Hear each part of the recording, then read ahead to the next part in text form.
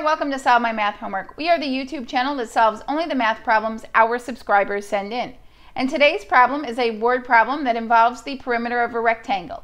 It says Cassandra has a rectangular patio in her backyard, and that patio is 12.74 meters long and 5.45 meters wide. And then it provides a rectangle that has the length of 12.74 meters labeled and the width of 5.45 meters labeled. It wants us to round the length and width to the nearest whole number and estimate the perimeter of Cassandra's patio. And then of course it wants us to write an equation to model our work.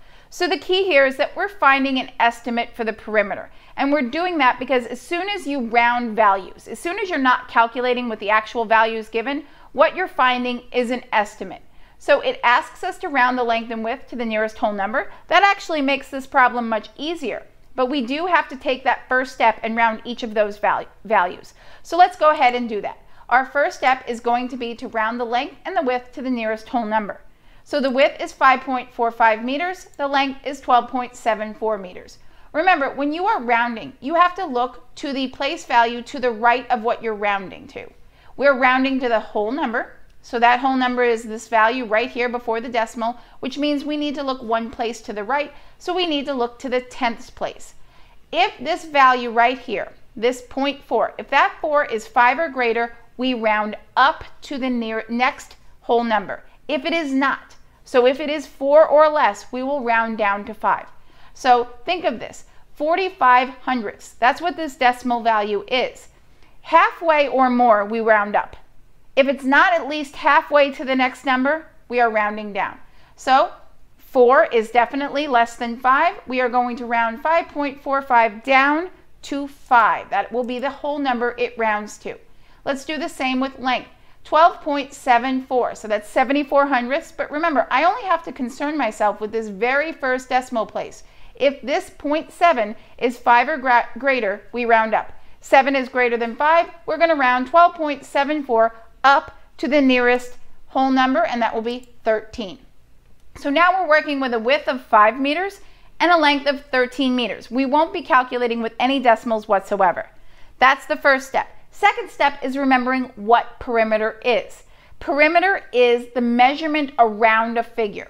Okay? It is that linear measurement that goes around a figure. Picture taking some string and tracing it over the edge of a figure. That string, the length of that string, would be the perimeter of that figure. So how do we calculate that? Well, for a rectangle, it would be the length plus the width plus the other length plus the other width.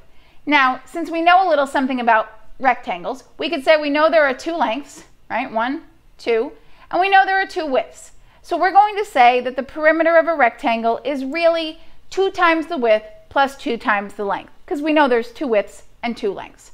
Now this isn't quite an equation, so let's really make an equation that our teacher wants to see. We're going to say that perimeter is P is equal to 2W plus 2L. So 2 times the length of the width plus 2 times the length of the length.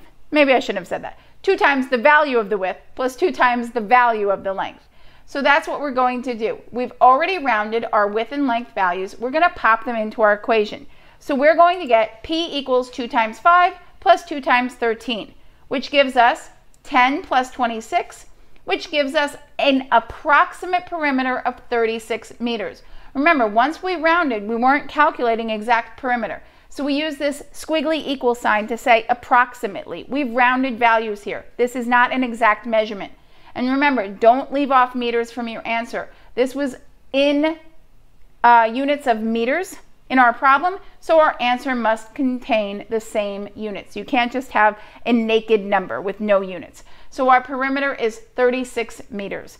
And that's it. I hope it helped. Remember, if this helped, you should be subscribed to our YouTube channel. It exists for you to send any questions in, for us to make you a custom video solution, and maybe your nights doing homework will be just a little bit easier.